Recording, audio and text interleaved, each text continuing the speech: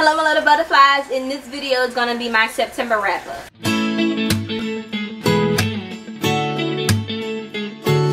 Hi guys, so it is October. I'm so excited. I'm like super excited. Oh, I gotta go get my stuff. I want to do for my videos, the next couple of videos, I want to show y'all a piece of my Halloween costume at the end and see if y'all can guess what my Halloween costume is going to be. I just thought it would be fun. But this is my September wrap up. I realized looking through my camera this morning that I haven't sit down and filmed in 2 months. The last video I uploaded was a month ago, and that was my June and July wrap up that I did in August. So I mean, I didn't do an August wrap up, and I'm not about to do a whole video for August because that's something that I should have been done, and I'm tired of being late and doing 2 wrap ups together. But I am going to run through and tell you guys what I read in August and just what I rated it. I'm not really going to get into it because I don't want this to really be a long video. But in August I read 8 books. 2 of those books I reread, and 1 of those books was a comic. But I read 8 books in the month of August. The first book that I read was Paying Daddy's Debt by Alexa Riley, and I gave that one 3 stars. It is like a short novella, erotica novel.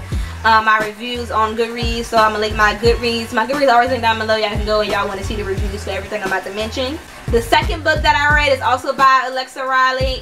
That was Untouched, and I gave that one 2 stars. Then I reread Thug Matrimony, which I love that book. It's an adult romance. It's by Wahida Clark, I think is how you pronounce her first name, but I give it 5 stars again. I love that book. That's the 3rd book in the series. I need to finish it. I think there's 2 or 3 other books left, and I need to finish that. Then I read Fixed on You by Laureline Page, and I gave that 4 stars. That's also an adult romance novel. And then I read, listened to the audiobook for Starflight by Melissa Landers, and I gave that 5 stars. I love this so much. It is a YA sci-fi. Should have been read it a long time ago.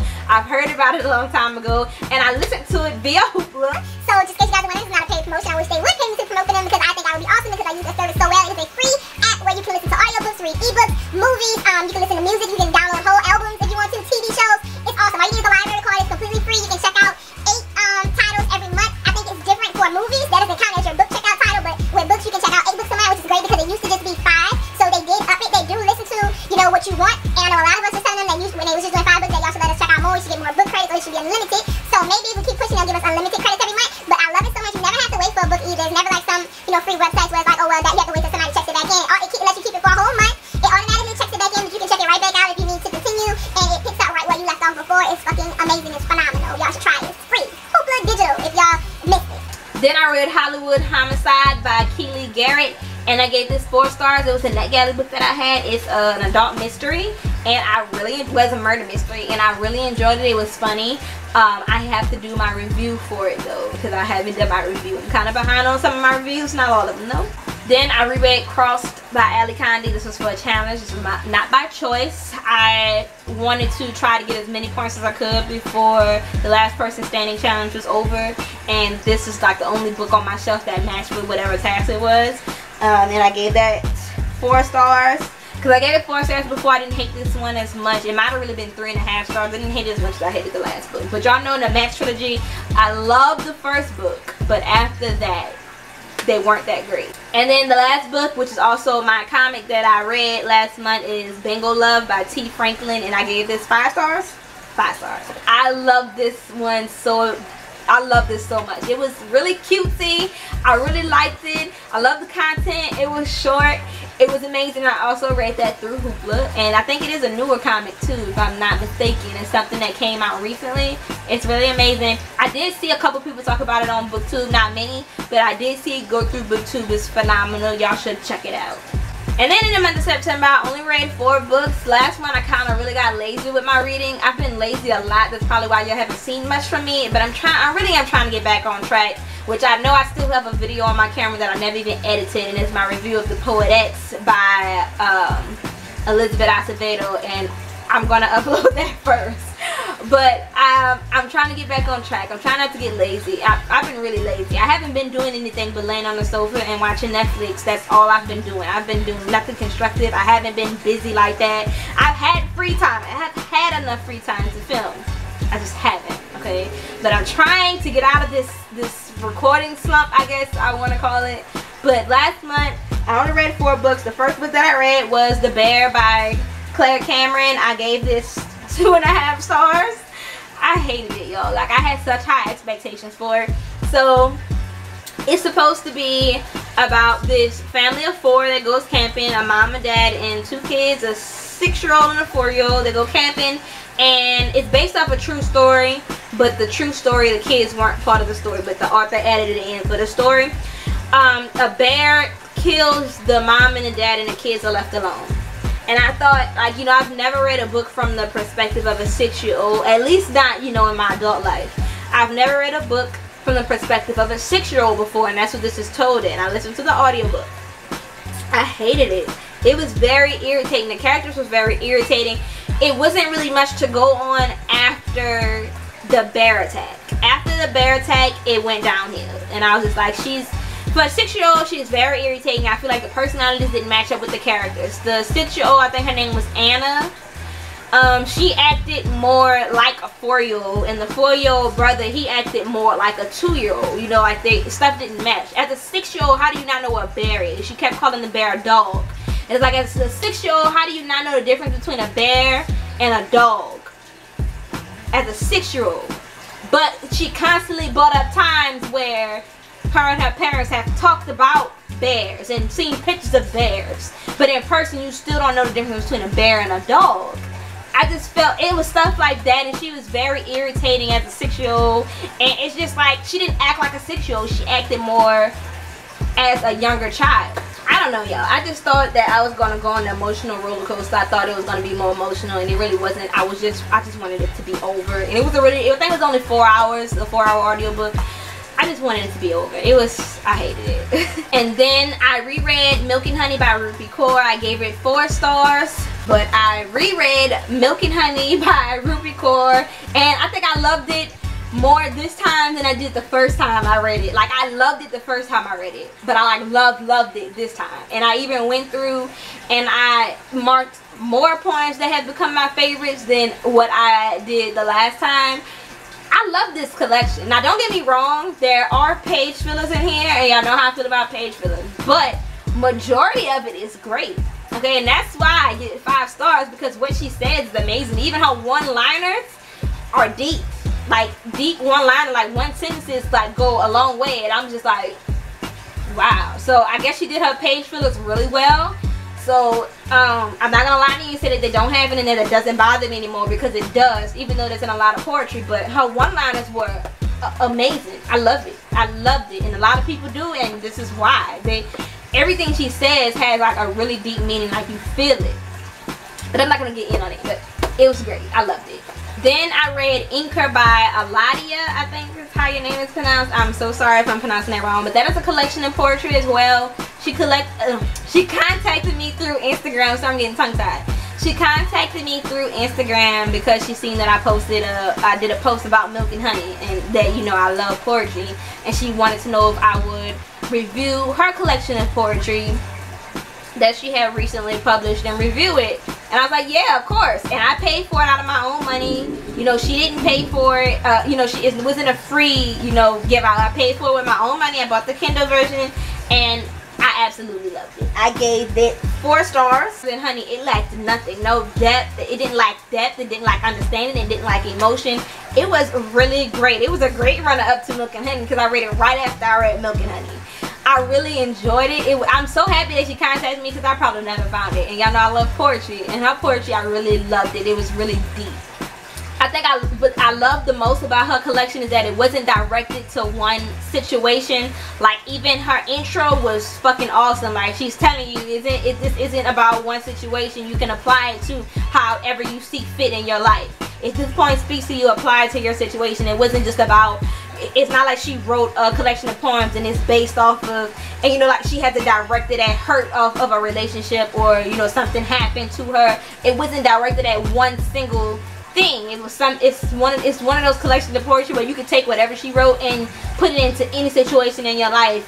It's like, if she wrote about heartbreak of a boyfriend, it can apply to having heartbreak of a family member, or heartbreak of a best friend. It doesn't have to just apply to that situation. I love that her poems were universal like that. That was like the one thing I think that stood out to me regarding between hers and other people's collections of poetry. The only thing that I did not like about her collection was sometimes you couldn't tell what one poem ended and another one started. That was like the only thing. Sometimes, like, because she didn't have, like, you know, titles, which is perfectly fine. You don't need titles in poetry, but sometimes you couldn't tell where this one ended and the next one picked off. And that was the only problem that I had with it. And sometimes she had some page fillers, but they weren't like one-liners. They were, you know, they were a little bit longer, but weren't a whole poem. And sometimes those you couldn't tell if it was part of the previous poem or if it's setting up for the next poem. That's the only thing. Sometimes they kind of ran into each other. Then the last book that I read this month was Ruby Red by Kirsten Gere, and I fucking loved it. It's an amazing freaking time traveling novel. Like, I've always heard about Ruby Red since before I started BookTube. I've heard about it, but I never read it, and I didn't know that it was time travel. I don't know what I thought it was, but I did not know it was time travel. So I got the audiobook from Hoopla. Alright, and it was amazing. I loved listening to this. I already borrowed Sapphire Blue, but I haven't started reading it, and it's about to go back on the 10th, so I need to start listening to it. I could just get it whenever. But I loved it so fucking much. Like, y'all know I was having a bad time with time traveling novels at one point, and I kind of just stopped looking for them, okay? Because I was just having bad luck. They weren't what I needed them to be. They were missing something, and Ruby Red had everything. Like, it was, oh, it blows your fucking mind. It was great. Oh, and boom goes the dynamite. I love so much about this novel, and it just makes you think like, oh, that would be great to time travel. And then you realize, for people like me, the past wasn't so friendly to, you know, us chocolate skin people. And then it's like, yeah, no, I don't really want to time travel. And it sucks because it's like, in the past was so beautiful, like 20s and stuff. I think the 20s was a beautiful era. Like, I don't know why, but I just think the flapper girls and everything, they just seem like it, and you know, all the American gangsters, you know, I just think that was such a beautiful time era. But I know the 20s were not kind to people like me, so there's no way that I would want to go back in time and travel that way, because they wouldn't be very nice to me, and it sucks, but it's life, you know. But it was great to live it through this book, though, you know, like, it was fucking amazing. Like, I loved the transitioning through the chapters. A lot of times that's the problem in the time traveling novels that I'm reading, that it was either no transition, so you didn't know when you was traveling to the past, or the transition was terrible. So the transitioning in this was amazing. Like, you can actually, the description of how things were changing around her as she was going in the past, I loved it, and it was constant. It wasn't something different all the time. So you knew when she started to feel dizzy and things started to shift around her, you knew she was going into the past. It wasn't like, oh, this time is one thing and next time is the next thing. You know just as well as she does what's happening. And it was just like, I loved it. It was done so well. I love the family dynamic. Not saying that I love, you know, that how they treated who they thought was had the time traveling gene versus what they treated Gwen. I love the fact that they seem like a relatable, like, normal family. Like, you know, every family fusses and has their ups and downs. They weren't presented as being perfect, and that's what I liked about it, because everybody's family has their issues and their arguments, and I think that's what I liked most about it. Another thing was, I really loved Gwen and Leslie's friendship. Like, they was friendship goals. I love that they was close, and Leslie stayed in the picture, and Leslie was it was like a faded out character, and she was like a great friend through it all. She was like very supportive. She didn't stop hanging out with her or just disappeared throughout the story. So I love their friendship. I hope it carries on throughout the trilogy. I haven't heard anything, but I hope it does. I did not like our budding romance between Gwen and Gideon. I didn't like it. Hated it. Sorry.